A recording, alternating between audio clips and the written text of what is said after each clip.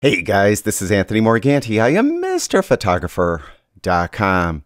Those of you that follow my channel know that in the past I've done videos on CleanMyMac X, or if you prefer, CleanMyMac 10.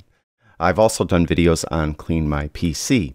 Recently, they've released an update to CleanMyMac, and I thought in this video I'll talk about some of the new features. And for those of you that aren't familiar with CleanMyMac, I'm going to show you a couple things that I like to do with the software. Now, first of all, they changed it cosmetically a little bit, but the big change for this version of the application is they added support for M1 processors. So if you've recently purchased a MacBook with an M1 processor, it is directly supported by CleanMyMac.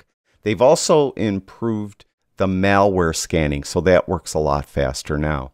Now, they've added some other under-the-hood improvements as well, but I just want to show you some of the features over here on the left and the ones I prefer or I like to use. First of all, Smart Scan. I do that all the time. With a Smart Scan, it examines your system. It looks for any system junk, mail attachments that are no longer needed. If your trash bin's full and you forgot to empty it, it will look for that too. It also scans for malware, will help you remove the malware. Looks for any privacy concerns, and it will help you lock those up or take care of those. And it will optimize your computer for speed as well. It also has some other applications built into the application, more or less. Right here, it has an uninstaller. I use this all the time. Usually, if you have an app on your computer and you want to delete it, you'll just drag it over to the trash bin. Well, what will happen when you do that is you will often orphan a lot of files, because not only is the app on your computer, but a lot of supporting files are on your computer as well. And if you just drag the app to the trash bin, you're leaving all those other files. And of course, they take up disk space and they may cause an issue down the line. Now, I'm going to show you just exactly what I mean. For example, down here I have On1 Photo RAW.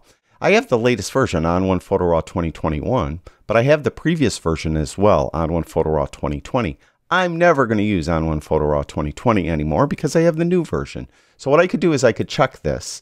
And if I go over on the far right and I roll open this little triangle here, you can see that not only will it will uninstall the app itself, it also remove any binary files, preference files, and supporting files as well. And you could even show those individually here, what the actual binary file is, the app file is, and so on. So you could see how it will get rid of everything for you. And then you do have the choice. If you go to this dropdown, you could reset it too. So if you have an application that isn't running properly, you could try resetting it and see if that helps. So I'm going to just uninstall this because, as I mentioned, I don't use it anymore. And it's just real fast. It uninstalled all those files. I'm good to go. So Uninstaller, I do that all the time. Also, every now and then I'll use the updater. It will look through all the applications that are on your computer and let you know if anything has an update to it. And as you go through, there's a couple there.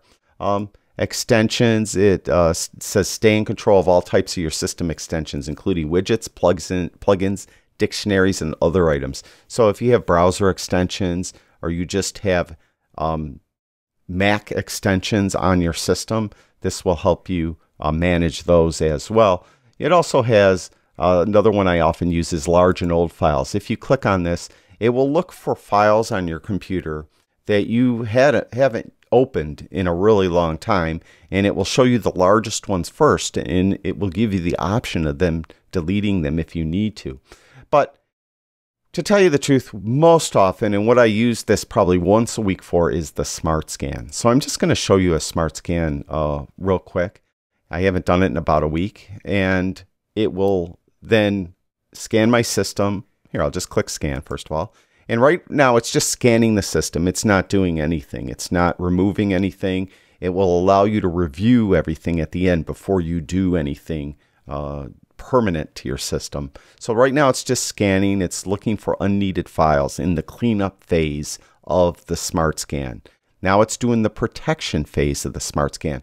But if we go back to the cleanup phase, right now it's saying that I could save 16.76 gigabytes with this cleanup. And I could click Review Details. To tell you the truth, I never do. I've never had an issue with it. I would suggest, though, if you are new to using CleanMyMac, you've never run it on your system before, definitely look at the details and make sure that it's not removing something that you absolutely positively want. So now it's doing, again, the protection phase, and this is a rather lengthy look. It's, I'm not talking like hours.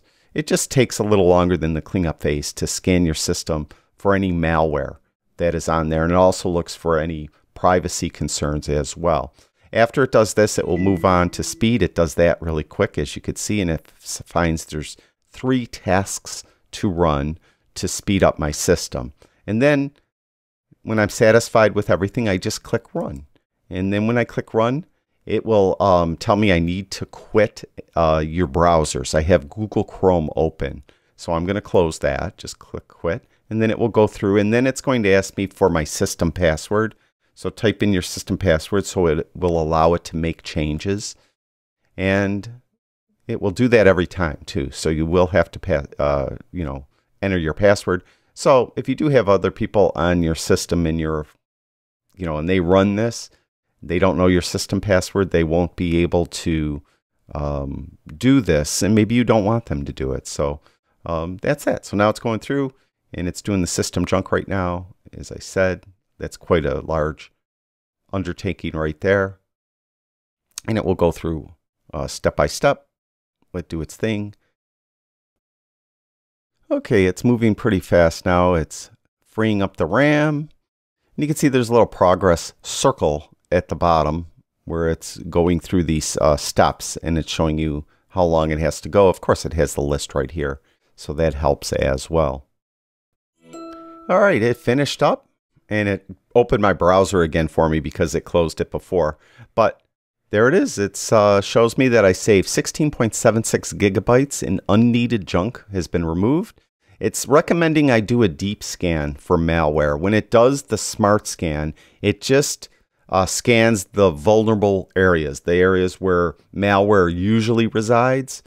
So if you run a deep scan, it will look pretty much through every file on your system. Deep scans do take a while. The more files you have, the more stuff you have on your hard drive, the longer the deep scan will take. But it didn't find any immediate threats at all. And it ran 3 tasks to improve my Mac's performance. So there's CleanMyMac 10. It's really my favorite non-photography application. And it's something that I use all the time. And you guys know that have seen my previous videos on it. I really do like it. In the description below the video, I'll have links to it. You could check it out. Also links to CleanMyPC if you have a PC. And I have a discount code available as well. You could check all of that out in the description below the video. Thank you, everyone who watches my videos. I really do appreciate it. I'll talk to you guys soon.